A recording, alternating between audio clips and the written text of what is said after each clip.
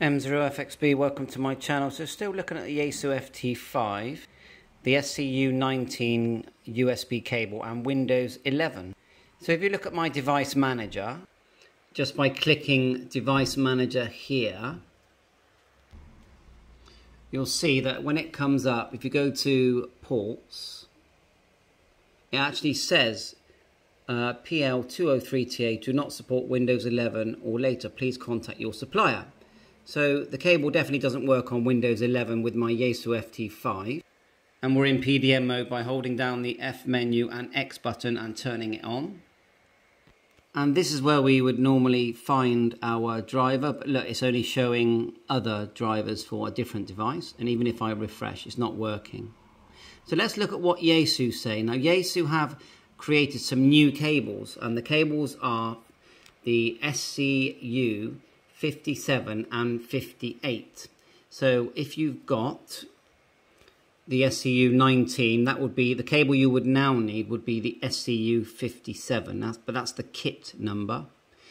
So look, if you've got the SCU57, it works on all of them. Yeah, you can see that here. If you've got the 39, then or if you've got the SCU40 that a lot of people have got, or I know that's the SCU20 as well.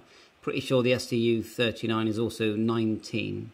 Yeah, so SCU19, SCU20, you use the 57 and the 58, so the one above it. Yeah, okay. Otherwise, you can still use Windows 10 and before to use your cables.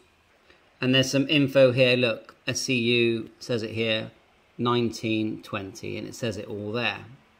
So I've had some people message me saying that theirs works fine, and mine did a couple of weeks ago, but now it doesn't. So if you've got a YAESU FT5 like me, and you've found a workaround on this, please let me know, because then I can do a video explaining this to everyone. But at the moment, I have to revert back to using Windows 10 if I want to use the FT5 on my laptop. And look here in the files section and scroll to the bottom to get this instruction manual. I'll put a link in the description. So you've got the YAESU, they're calling it the cable kit driver, and then the actual driver is here, which I will run it to see if it makes any difference, but I'm sure it will make no difference. And this is what the zip looks like. You get this big message when you try and run it. So we're running it for fun, just to see what it does. So we'll run it and reboot and then see.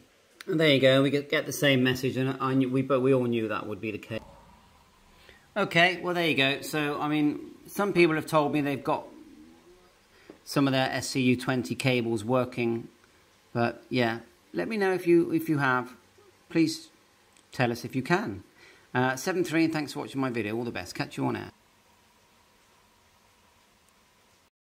M0FXB, so yeah, take a look here. Got a new number plate for my Land Rover, which is M0FXB. Yes, it's actually M10FXB.